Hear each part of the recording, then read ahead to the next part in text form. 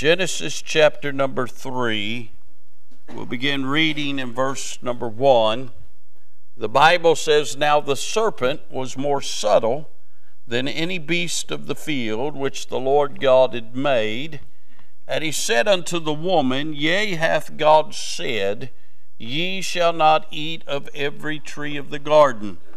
And the woman said unto the serpent, We may eat of the fruit of the trees of the garden, but of the fruit of the tree which is in the midst of the garden, God hath said, Ye shall not eat of it, neither shall ye touch it, lest ye die. And the serpent said unto the woman, Ye shall not surely die, for God doth know that in the day ye eat thereof, then your eyes shall be opened, and ye shall be as gods, knowing good and evil. And when the woman saw that the tree was good for food, and that it was pleasant to the eyes, and a tree to be desired to make one wise, she took of the fruit thereof, and did eat, and gave unto her husband with her, and he did eat." Let's pray. Father, you have been good to us. You have blessed us far beyond our deserving. And Father, we thank you. We thank you, Lord, on this very cold Sunday morning. Lord, this good crowd showed up to worship you. Lord, you're worthy to worship when the sun's shining or when the wind's blowing. You're worthy of our worship and our praise. For Lord, you have fearfully and wonderfully made us, and you made us to bring glory to your name. And Lord, we're without excuse not to do that, because you are a great God. The psalmist said, "Oh, taste and see that the Lord is good." And Lord, we'd have to say, "Blessed be the name of the Lord, for you are good to us," and we thank you for it. We thank you, Lord, for the good singing. We thank you for the good choir singing and congregational singing. Thank you for a good Sunday school hour. Thank you, Father, for the good testimony. Again, God, thank you for your goodness. Now, Lord, thank you we have the Word of God. Lord, we don't have to base our beliefs on what somebody says or somebody thinks or some ideology or some religion. Lord, we can base how we worship you upon the truth of the Word of God. You said that the day would come when they would worship you in spirit and in truth. And Lord, that day has come. And God, we're blessed with the copy of the Word of God. It's a lamp unto our feet and a light unto our path. Help us this day to receive it with gladness. Help us to hide the Word of God in our heart, that we might not sin against thee. Now, Father, I don't know the needs of anybody really here today, but Lord, you know the need of every heart. Lord, you know our downsitting, our uprising. You know the number of the hairs on our head. You know the thoughts and intents of our heart. Lord, you know our yesterdays, our todays, our tomorrows. God, you know it all, because you're God. And Father, I pray for the next few minutes you'd help people around here. I pray for that one that may be low in spirit. God, you'd help them and strengthen them and lift their spirit.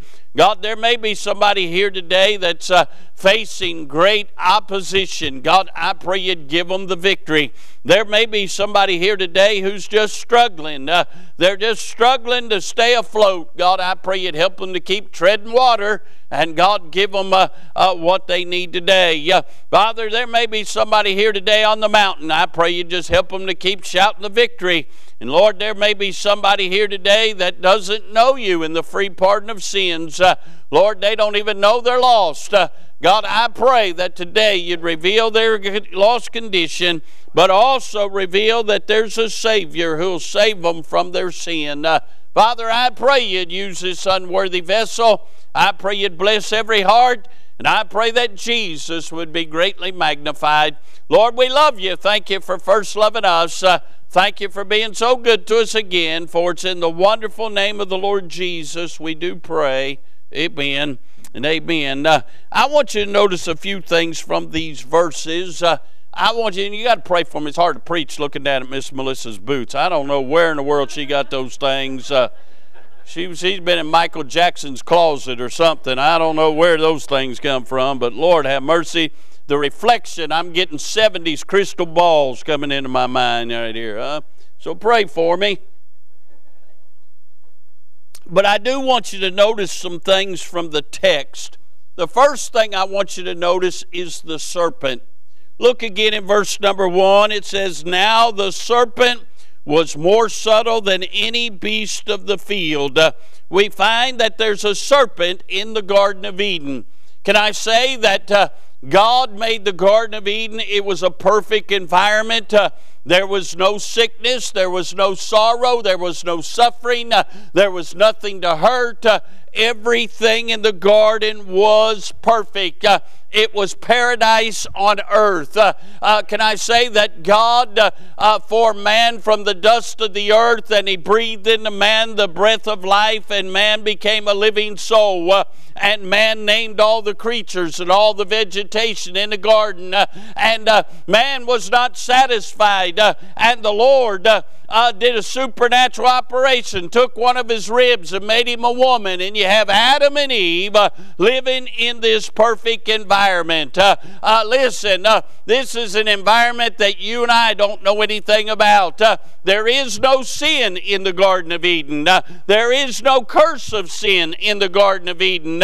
There are no thorns and thistles in the ground or on the rose bushes.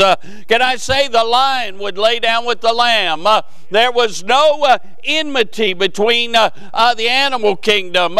Everything was harmonious and everything was wonderful. And the best part about it is God would come down and walk with man in the garden. Adam could see God naturally. And Adam could see all the spiritual world. Adam had access to things you and I have no idea what it's about. But we find one day in the garden, there comes a serpent. Can I say some things about the serpent? He's referred to many names in the Scriptures. Can I say he's called Satan in Job chapter 1 and verse 6 and in Luke chapter 10 verse 18. He's called the devil in Matthew chapter 4 and verse number 1. He's called Abaddon and Apollyon in Revelation 9:11. He's called Beelzebub in Matthew 12 and 24. He's called Belial in 2 Corinthians 6:15. He's called our adversary in 1 Peter 5 and 8. He's called the accuser of the brethren in Revelation 12:10. And he's called the dragon throughout the book of Revelation, but you find it in Revelation 12 and 9. Can I say something about the serpent? He is vile. He is something that is against you and I. Hey, in eternity past, he was Lucifer. He was the archangel, the anointed cherub. He was the minister of music in heaven in eternity past. But he got filled with pride, and he thought to overthrow the Lord and take up his abode on the throne of God. And God cast him out of heaven. And we find that this sorry, no good serpent shows up in the Garden of Eden. Can I say some things about him? We find in verse number 1, he's subtle. He doesn't show up in a red suit with horns and a pitchfork. He wants you to think that's what he is, but he's very subtle, very sly, very crafty. Matter of fact, before you figure out who he is, he's already got you.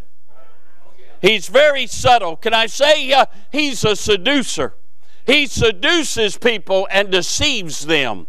Can I say he subverts, he corrupts things. He never wants to leave something in the state he finds it. He always wants to leave it worse. Can I say something? He steals. The Bible says the thief cometh not but for to kill, steal, and destroy. He wants to rob you of every blessing, every joy, every thought of God. He wants to rob you, my dear friends. He's a stealer. Can I say this? He slinters. That's a word that means lies. He's a liar and the father of it. He won't tell you the truth. At best, he'll tell you partial truths. Can I say that he sets snares? He wants to entrap everybody that he can. And he strives against all things holy. That's who he is. Can I say he wants to do some things. He didn't show up in this garden just to show up. He had an agenda. Can I say, he wants to stupefy you. He wants to mislead you and blind you to truth. You know what's wrong with this world? Satan has blinded the minds of them unless the glorious light of the gospel should shine unto them. Can I say, people are just blinded. You say, look what this knucklehead did. Look what that one's doing. Look what that... They're just blinded to truth. If they really knew they was going to have to give an answer to Almighty God in not too many years, they'd live different. Amen. But they don't know that because they've been stupefied. Their minds have been blinded. Can I say, he wants to split you. The devil is a divider. The Holy Spirit is a uniter. The devil wants to divide. He wants to divide this church, wants to split this church. You know why we have so many aisles? To confuse him. Most churches just got one. He wants to split them. He wants to divide people. He wants people against one another. Amen. How beautiful and how pleasant it is for the brethren to dwell together in unity. He wants to divide your home. He wants husband and wives fighting all the time. Wants children and parents fighting all the time. He's happy when you're miserable. He wants to split you. Can I say this? He desires to sift you. The Lord told Peter, Satan hath desired thee to sift thee as wheat. He wants to shake the very core of your being and your beliefs. He wants to sift you to where you don't even know where you stand on things. Can I say, he wants to strip you of all you own. He wants to take it all. He thinks he owns it all, but we know the Father owns it all. Can I say, he wants to shatter you. He wants to destroy you. He wants to destroy your faith and destroy your very body. And then can I say, he wants to sentence you and damn you to hell. The beauty about being saved is I'm not going to hell. But he'll still accuse us before God. Tell God that we're not worthy to go to heaven. But I'm glad my salvation is not content on me. I'm glad I'm in Jesus' hand and Jesus' hand's in the Father's hand. I'm glad I've been sealed by the Holy Spirit of promise. I'm glad I've been forgiven of all sin, past sin, present sin, and future sin. I'm glad I'm robed in the righteousness of Christ. And when Satan accuses me before the Father, I've got an advocate seated at the right hand of the Father, the Lord Jesus himself, who stands up and says, no, Father, he's one of ours. He's engraved in the palm of my hand. And the Father says, I'm justified as if I'd never been a sinner because of what Jesus has done for me. We see in verse number 1, the serpent. Make no mistake, he's not just hanging around back there in Genesis 3:1. He's hanging around all over.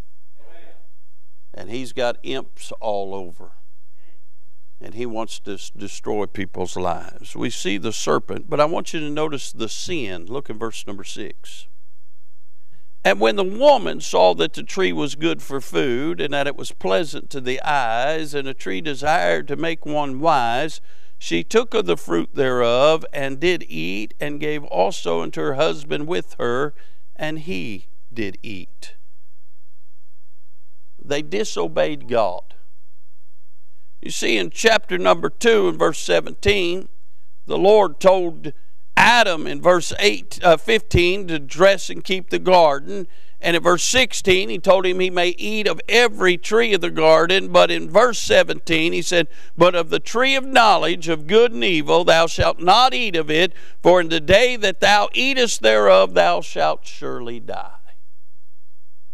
And Adam and Eve did die that day, spiritually, because they disobeyed God.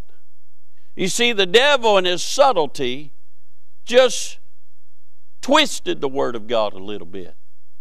And Eve believed the devil more than she believed God. When she got to looking, see, that's what the devil does. He gets you looking in the wrong direction. He gets you listening to the wrong things. And the next thing you know, you'll be doing things you never dreamed you would have done.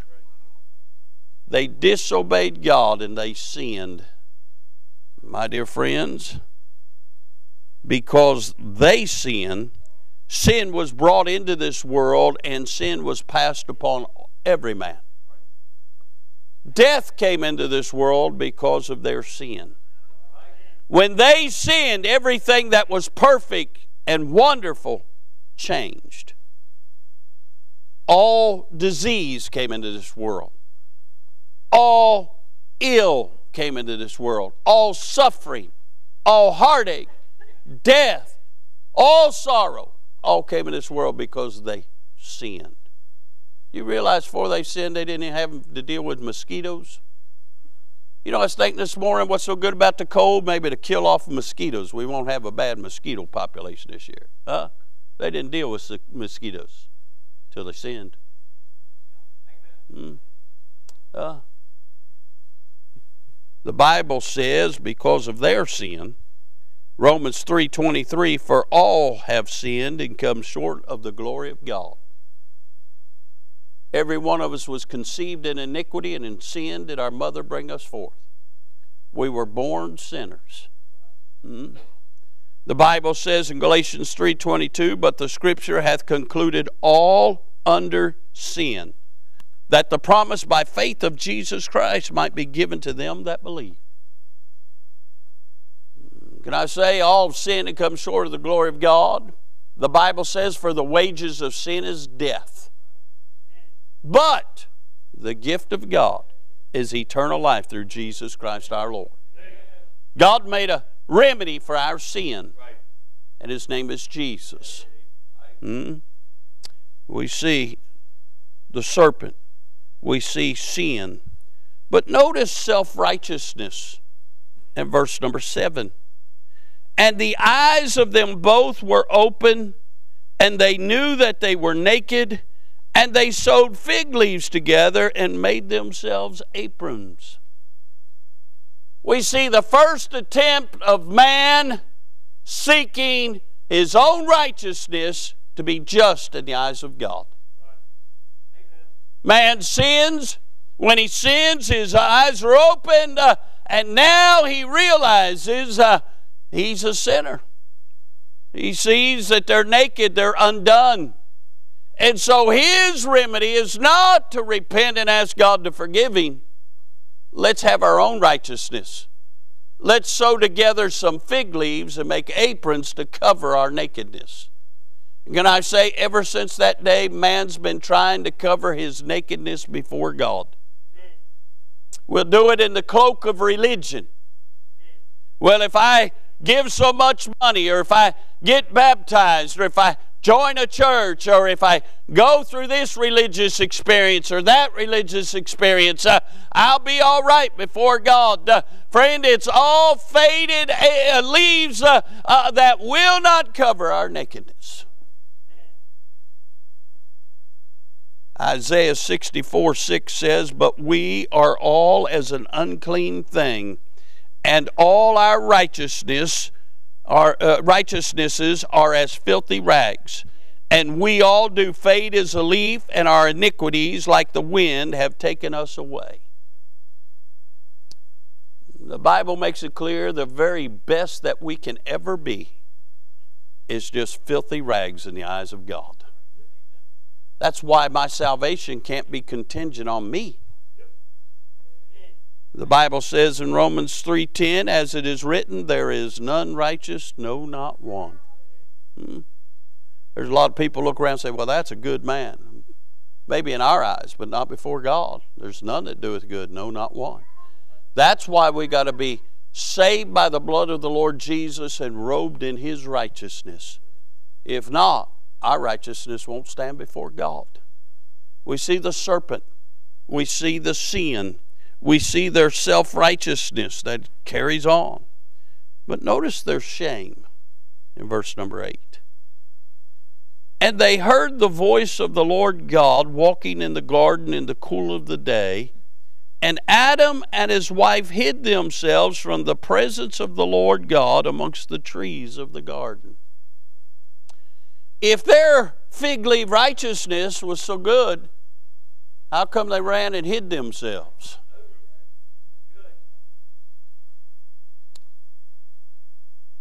Our righteousness won't help us. And in the presence of God, we know that. We see their shame. They're ashamed before God. There's some that are ashamed to even face the preacher. How in the world are they going to face God? We see their shame. Jeremiah said this in Jeremiah chapter 3 and verse 25. We lie down in our shame, and our confusion covereth us. For we have sinned against the Lord our God, we and our fathers from our youth even unto this day, and have not obeyed the voice of the Lord our God. When we're not right with God, we are ashamed. God help us to get right with God. But then I want you to notice the sacrifice. Look at verse 21. And there's a whole lot I've skipped through in this chapter because I just want to get to the message. But verse 21, the Bible says this, unto Adam also and to his wife did the Lord God make coats of skins and clothe them. You see, those fig leaves was not going to endure. They needed to be covered by something else, and in that verse we find blood is shed for the first time. The Lord killed some animals. There's a blood sacrifice so He can cover their nakedness. And can I say that was just a picture that one day God would send His perfect Lamb who would bleed and die for our sins, that we might be covered by our nakedness before God. Our sins would be forgiven, we'd be cleansed, and we'd be covered by the Lord Jesus' righteousness. The Bible says in 2 Corinthians 5:21, for He hath made Him to be sin for us, who knew no sin, that we might be made the righteousness of God in Him. We find the sacrifice had to be offered in order to cover Adam and Eve's nakedness. And can I say, Jesus became our sacrifice to cover us and to cleanse us from all sin. I'm interested in verse number 9 this morning. Verse number 9 says, and the Lord God called unto Adam and said unto him, where art thou? Can I say, what a good God, what a gracious God, what a long-suffering God, what a forgiving God, what a redeeming God, what a Savior. God did not have to go down to the garden, but He went down to the garden. When He cried, Adam, where art thou? God knew exactly where he was. God knew exactly what he had done. But yet God, in His long suffering, not willing that any should perish, but that all should come to repentance, had made a plan for fallen man. And God, in His mercy, goes to where man is, because man could no longer come to where God is. Adam could no longer have the relationship he once had with God. Yet God goes to where Adam is, and God calls out to Adam. What a blessed day.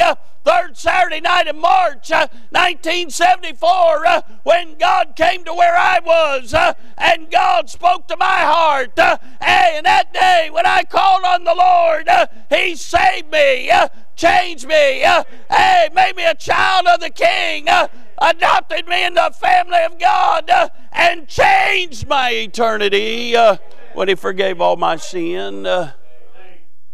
You've got to understand, they say that in a lifetime, the average person uses 10% of their brain capability. Only 10%. Some don't use that much. But they say men like Albert Einstein and some of the geniuses use up to 17, maybe 18% of their brain capacity. Before the fall, Adam had all his, 100%. How did he name everything that was named? He had a mind like God. How could he see the spiritual world and the physical world. He had a mind like God. How could Eve talk to a serpent?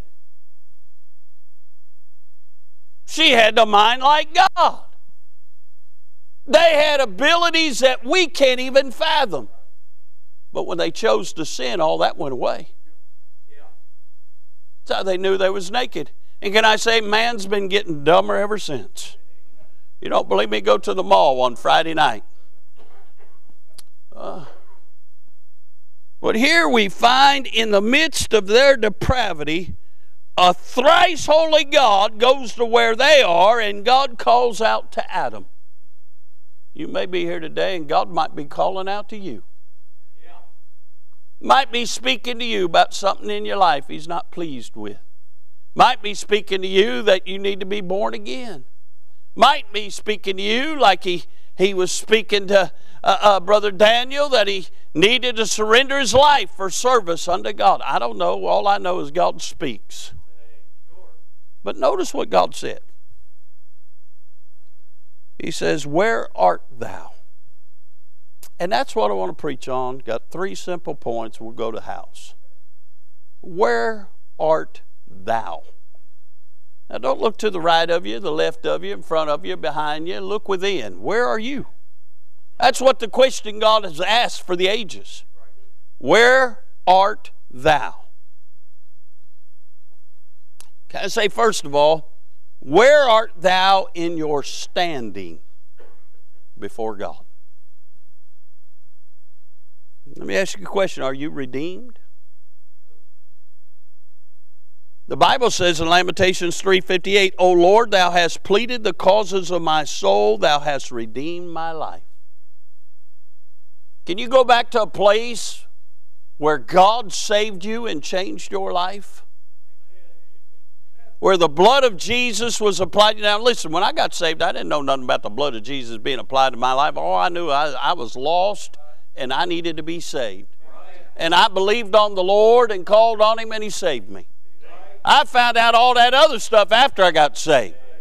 And I'm still finding out stuff in being saved. All I can say, it's been a wonderful near 50 years.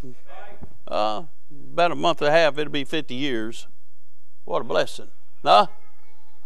Can I say, can you stand with all assurance and say, I know I'm redeemed? Where art thou in your standing? Are you redeemed?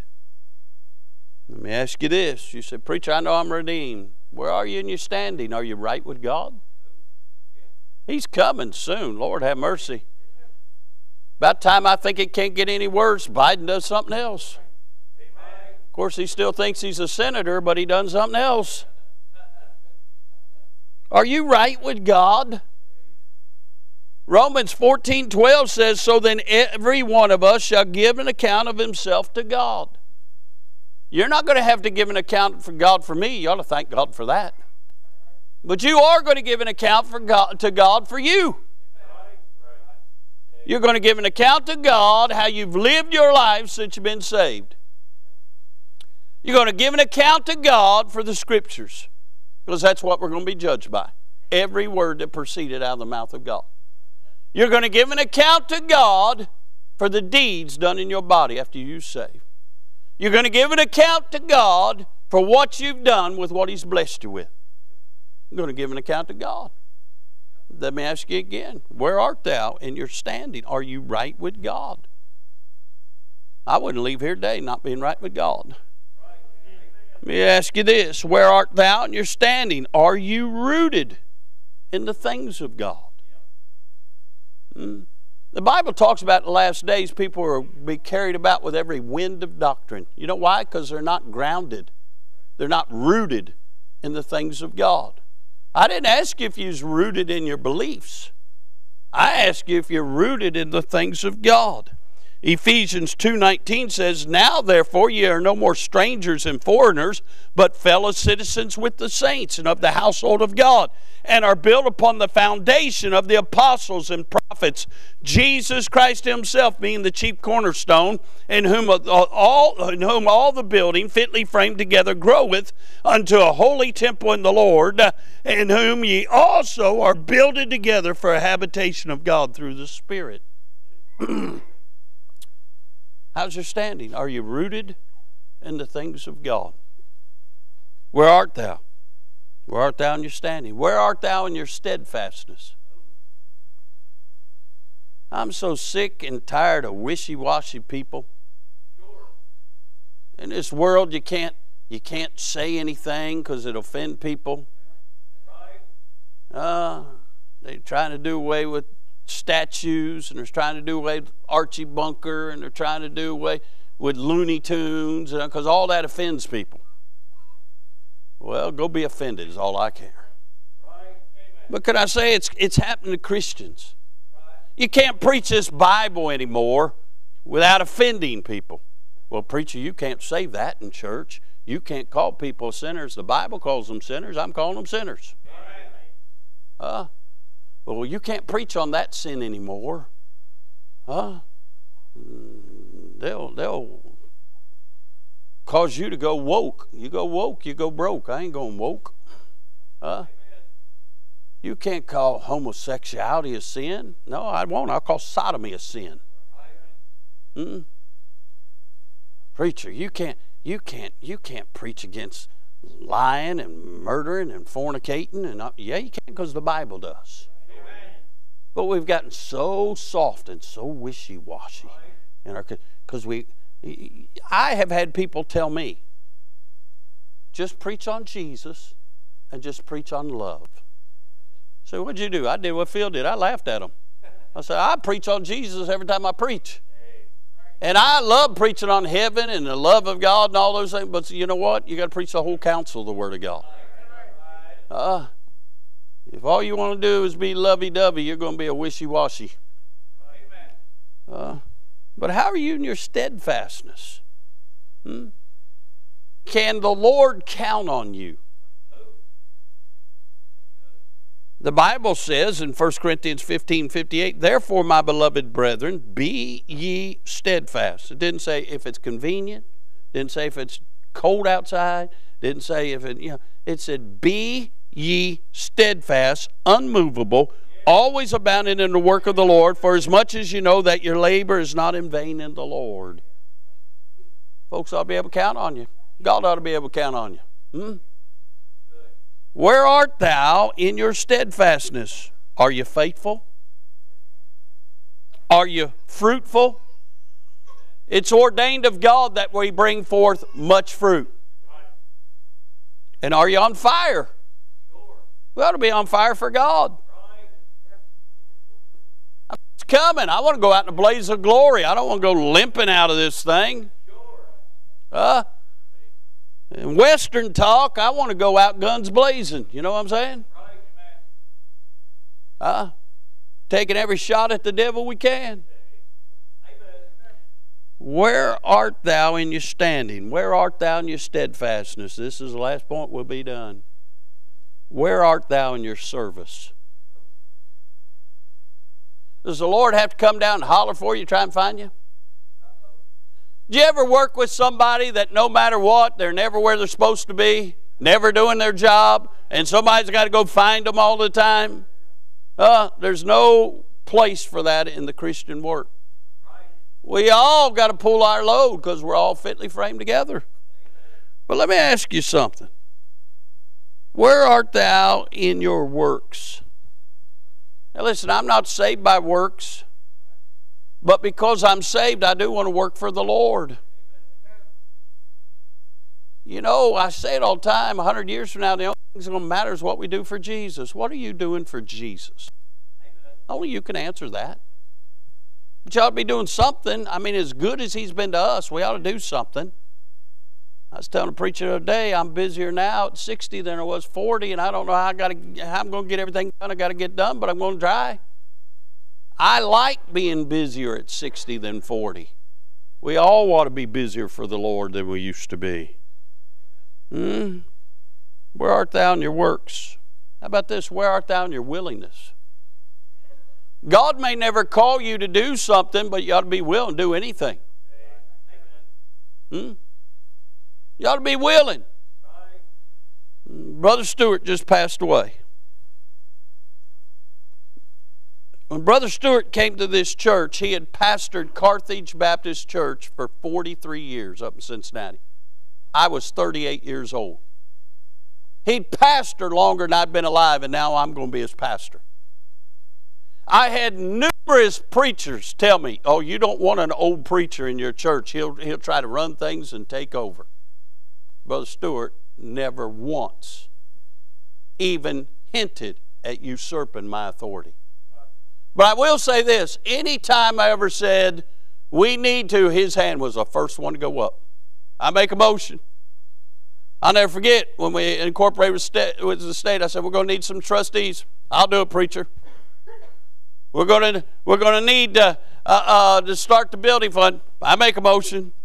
He was always the first one to put up his hand and was always willing to help me do anything. That's the way we ought to all be. Can I say he was one of the best church members you'd ever have? You know why? Because he'd pastored for 43 years. He knew what church members acted like. He wasn't going to act like that. He was going to be willing. We ought to all be willing. How's your service? How you doing? Where art thou in your works? Where art thou in your willingness? And where art thou in your witness?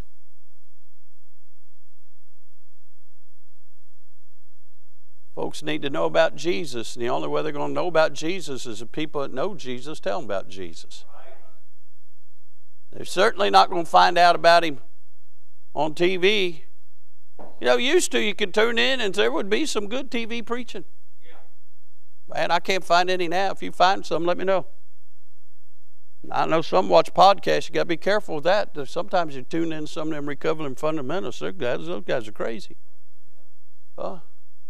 But I remember used to, you could hear some good preaching on TV. I remember when T.D. Jakes would shuck the corn on TV until he started making a lot of money. I don't want to be used to been or has been. I want to be current for Christ. But how's our witness? The Lord said, where art thou? Today he's saying the same thing. Where art thou? You're here today and you don't know the Lord. Today is a perfect day to get to know him. So preacher, how do you get to know the Lord? How do you get born again? How do you get redeemed?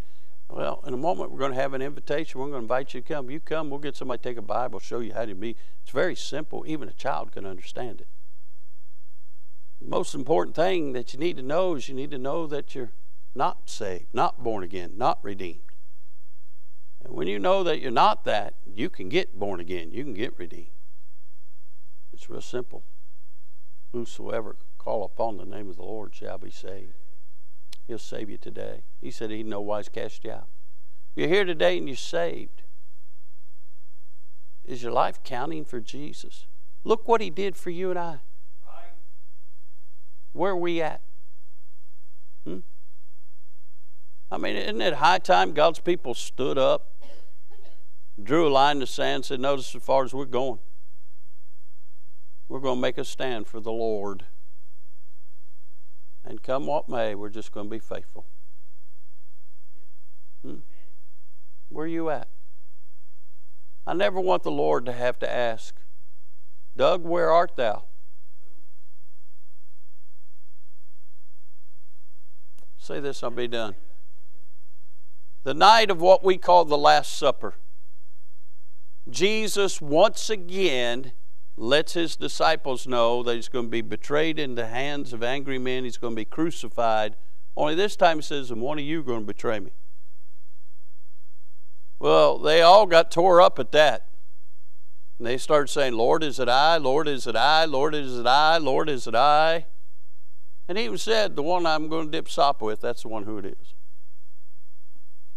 The amazing thing about all that is the one that he answered the question and said, who I dip sop with, didn't ask, is it I? He's over there just loving on the Lord, leaning on his breast. And Peter looks at him and says, John, ask him who it is. And John said, Lord, who is it? John didn't say, Lord, is it I? John was the closest one. Matter of fact, John's called throughout the book of John the disciple whom Jesus loved. I don't think there was ever a time when Jesus, needed something. He looked around and he said, John, where are you? John's right there next to him all the time. And you'll find every time that Jesus takes any of the disciples with him, and sometimes he only took 3, John was always there. Our desire ought to be so close to the Lord, he never has to ask where we are. We're right there beside him. I wonder, where are we today? The Lord is asking the question, where art thou? How will you respond to what he says? Let's all stand. Brother Clint, come get a song of invitation. The Lord spoke to your heart. The altar's open.